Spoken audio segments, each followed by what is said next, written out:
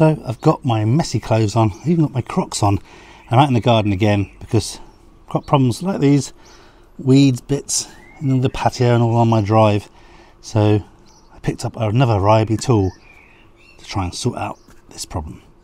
So thanks for joining me. My name is Dale and this is the tool in question. It's another one of the Ryobi 18 volt 1 plus range. It is the patio cleaner with the wire brush. So I bought this a few months ago, but finally getting around to testing it out.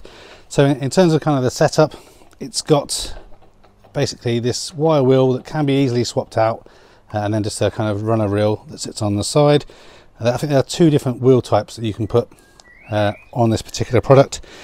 You have a handle. This just kind of bolts on with like a turny knob, so you can easily adjust it and take it on and off without a problem. It's also telescopic, so if you just pop the end up here, you can just adjust the size a little bit.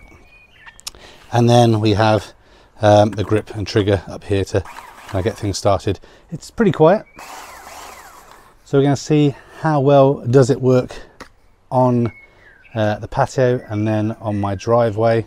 Give you a rough idea of what the run time might be, and obviously, is it going to do the job that we're hoping for. I bought the kit that comes with the 2 amp hour battery, and it also has one of the little kind of slow chargers on, which will charge that battery in about 60 minutes. It was a better deal at the time, and I'm going to be running it with the 4 amp hour battery, and I already have, just to test it out, just to give it a little bit more grunt. And we will put the 2 amp hour battery in at the end just to see if it feels that much difference in terms of the power it has. So less talking, let's get onto the patio and see how well this works.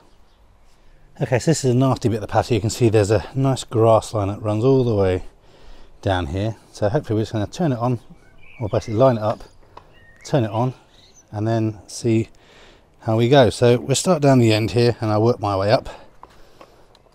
Hope it doesn't damage the patio either.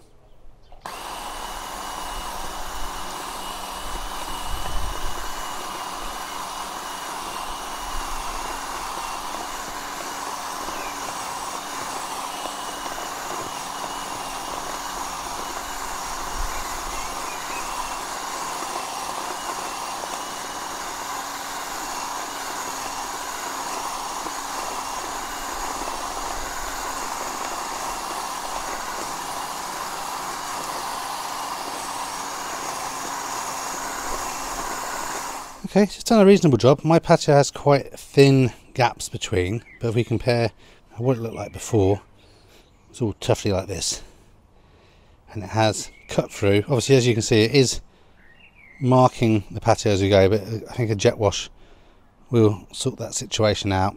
Again, still little bits in here, so I'm going to try it from the other angle, see if it makes any difference. When you use it, you do feel it's kind of pulling itself along and kind of driving through the weeds. So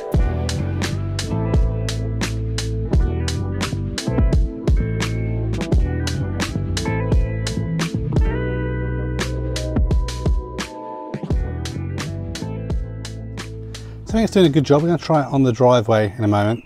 One thing that is quite good is this little rubber kind of mud flap at the back there that stops any of the debris kind of flicking out too much. Obviously you probably should be using safety glasses when using something like this, but make sure you do what I'm not doing.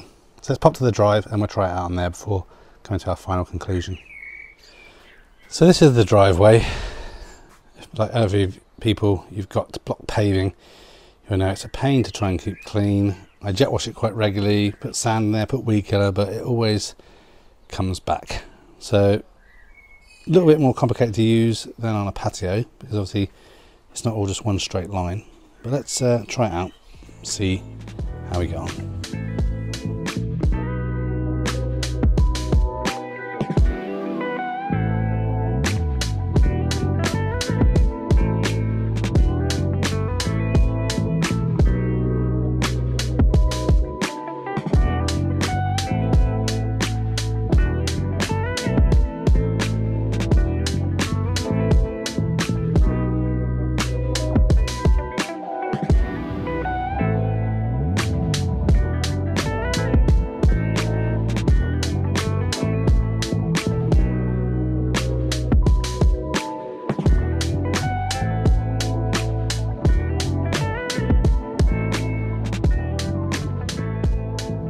Okay, so I finished using the wire brush tool and it's done a really good job. It definitely works better on the drive with the kind of more mossy kind of stuff between the gaps. I think if I was to do it again in terms of the patio, I'd probably spray some weed killer down there, leave it for a week, and then when I come back, it'd do a much kind of better job of cleaning things up. But as you can see, it's done a good job. I'm going to spend more time later when it cools down a little bit, because it's getting quite hot to finish off the driveway, but really happy with it. I did try the 2 amp hour battery that came in the box, which seems completely dead. Even after I fully charged it, I think there's an issue with the contacts or something. I did try a 1.8 amp hour battery that I have, and it does work. There is a noticeable amount of, I guess, less grunt compared to the 4 amp hour battery. So I would recommend, if you've kind of got, you know, thinner gaps like I have, you want to have a more powerful battery as opposed to the smaller 2 amp hour, but it will do the job. Obviously you'd probably just have to charge it up a little bit longer, but very happy. I would definitely recommend one of these. And yeah, like all the Ryobi products, make sure that you register it when you get it, so you get the 3 years warranty. But yeah, let me know down in the comments below. This has been helpful. If you've got one, what you thought about it, and any other kind of Ryobi recommendations you may have. So next one, take care of yourself. Bye for now.